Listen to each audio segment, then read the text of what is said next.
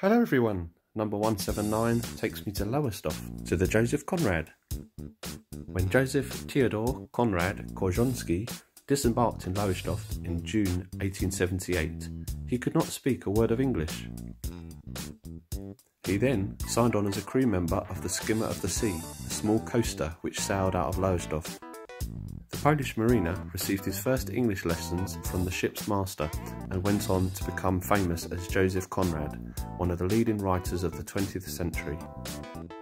Much of Conrad's highly acclaimed work was inspired by his long career at sea, including his novel, Lord Jim, twice adapted as a film.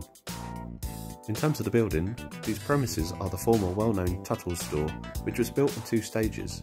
The original store opened in 1888, and the larger extension was added in 1893, with Wetherspoons moving in July 2013.